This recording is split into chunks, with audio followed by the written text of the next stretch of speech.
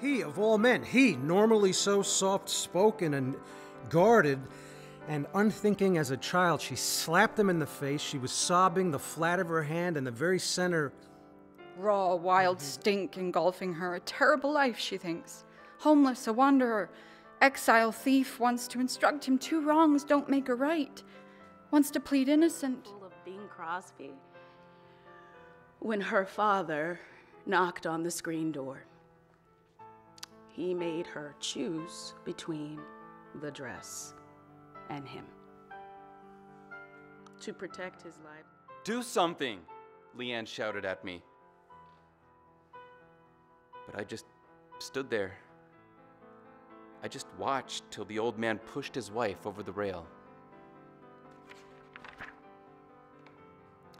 At the hospital in Lufkin, I told Leanne. She tried to give a cry for help.